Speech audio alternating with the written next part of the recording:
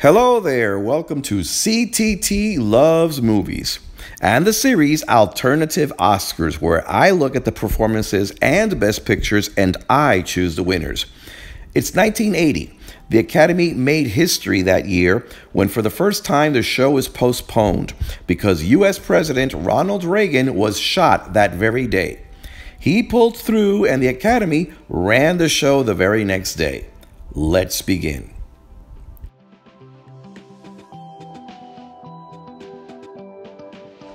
Get to Gabs, be sure to get off, all right? Right. Okay, and don't get off before then. If anybody talks to you, anybody suspicious, just don't talk back. Just move right to you. Want some ketchup? Yeah. We'll go get. He's never gonna be champ. Too many people hate him. And you're drinking with them. And I'm gonna finish my drink. I'm gonna have a good time. I'm doing it. Don't you? What? No, really, my recruiter, Jim Ballard, told me that. I don't care what your lousy recruiter told you, Benjamin. Now, I'm telling you, there is no other army. How does a stovetop feel? Now, mine are, too. What's it mean? Grandma? I did find Mary Steenburgen very deserving. However, among the nominees, I found Diana Scorwid even more so. She played her role very vulnerable, very human, showed all her insecurities. She was my choice among the nominees.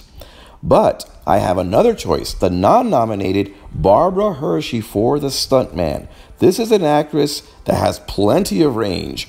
She can communicate her emotions across her face, particularly in this scene where she plays an actress who has just been humiliated in real life so that her director can capture that emotion on screen. It is raw and it feels so real.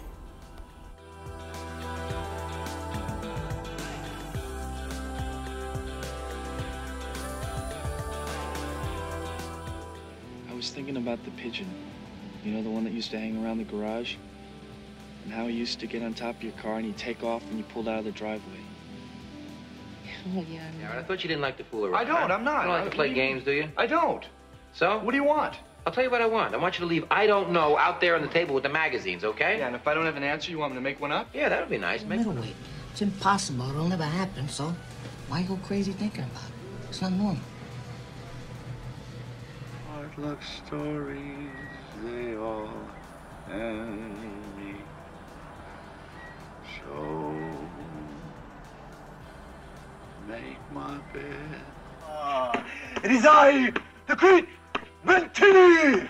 Do you know, Dad, not one of us has ever beaten you in a single game.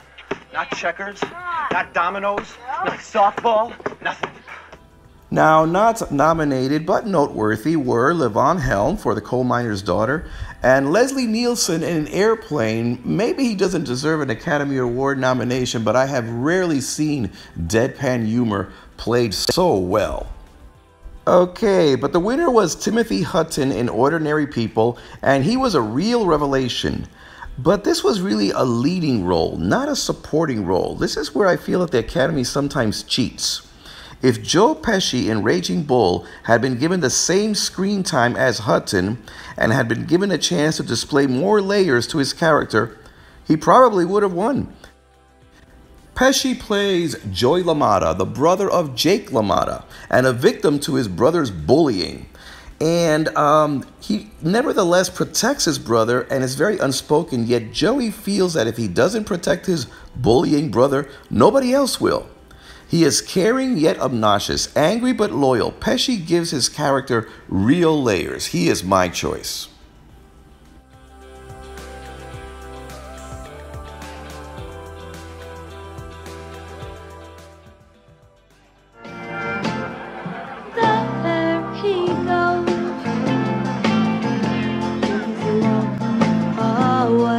To try to hurt me, isn't it? Don't you have that backwards? Oh?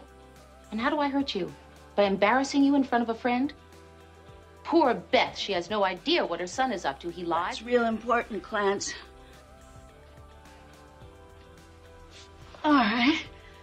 That's one. That's one. Can't. Hey. Listen.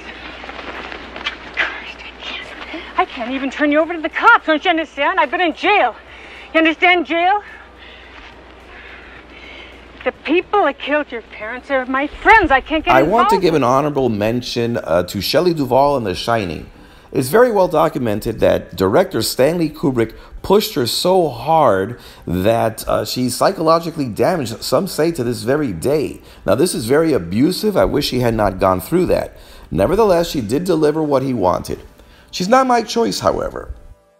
Yes, my choice is the Academy's choice, Sissy Spacek. She's very much in control of what she is doing. She goes into a magical character transformation. She did her own singing, sounding very much like Loretta Lynn. And how many actresses can play a 13-year-old and a 36-year-old convincingly? It's a marvel to watch her.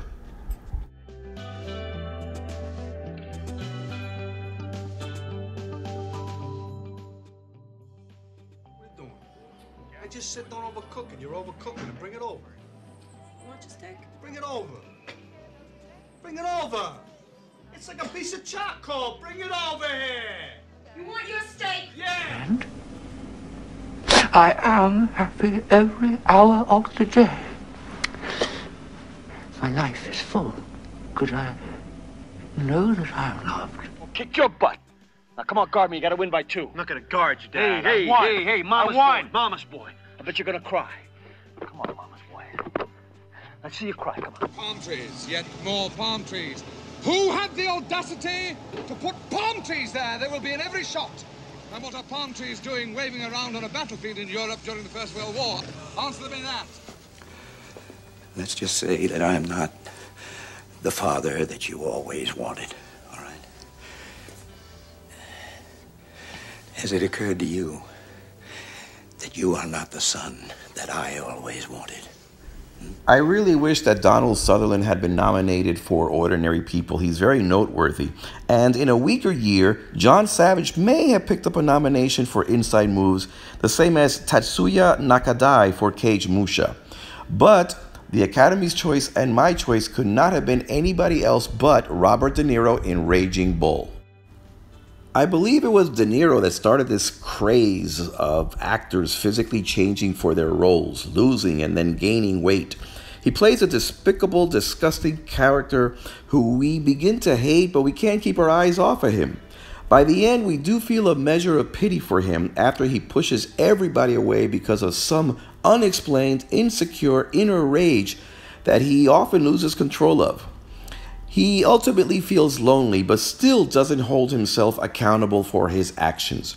De Niro has never been more magnetic.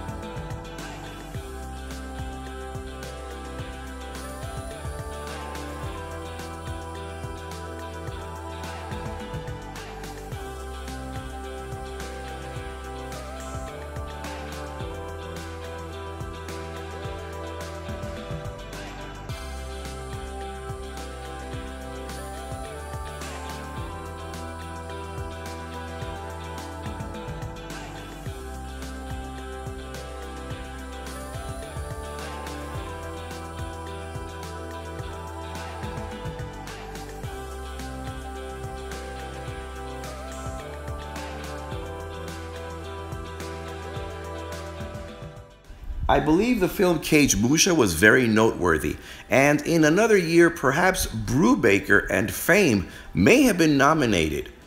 And I don't begrudge Ordinary People its Oscar. I think Ordinary People is actually better than a lot of people give it credit for. But most people feel that Raging Bull was robbed. So much so that Robert Redford, who directed Ordinary People, seemed a little embarrassed to be standing there holding the Oscar instead of it being Martin Scorsese for Raging Bull. Martin Scorsese really showed us what cinema can do on a technical level, especially in the use of editing and sound. We hear punches crunching bone, blood squirting out, camera flashes exploding, animal noises in the ring. The actors demonstrate the dilemmas of insecurity, of confused masculinity, guilt, Freudian outlooks on the way men look at women, the fast-paced editing, the floating camera. It's a stupendous achievement, but for all of that, the movie falls apart in the last half hour as the film becomes tedious and repetitious, and we are just drained.